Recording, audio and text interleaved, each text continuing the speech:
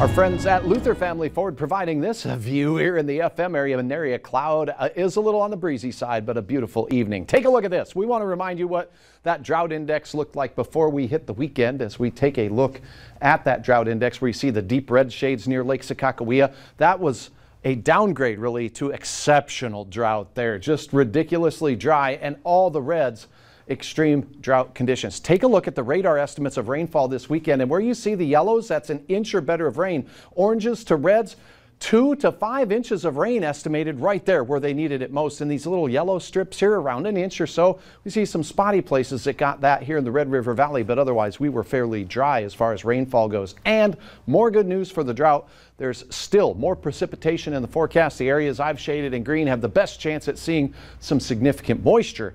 The European model showing it more to the south along the international border, and the greens there indicative of 1 inch or better of rainfall potential as we go through midweek and Thursday in particular.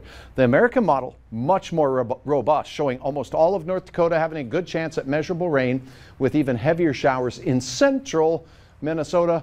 We'll keep you advised as to which forecast scenario may take shape as we get closer to Thursday, but that is in the forecast. More beneficial rain. 85 in the Hector area right now. It's 88 at Moorheads Airport. It's dry. Dew points are back down in the basement near 40 degrees. That means we'll cool off quickly once these winds taper off. Still gusting to nearly 40 miles per hour.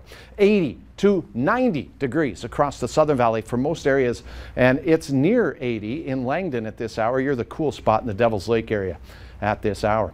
Some severe weather flashing here in the Central Plains all the way down into the Southern Plains of Texas. We have a little bit of smattering of shower activity elsewhere in the Mississippi River Valley. As we zoom in on western Kansas, we do have some severe thunderstorm warnings. A few tornado warnings have popped up, as well as some flash flood warnings. For us, the weather much quieter tonight, but we're watching this huge swirl right up here. You see that counterclockwise spinning green blob from Saskatoon to Calgary?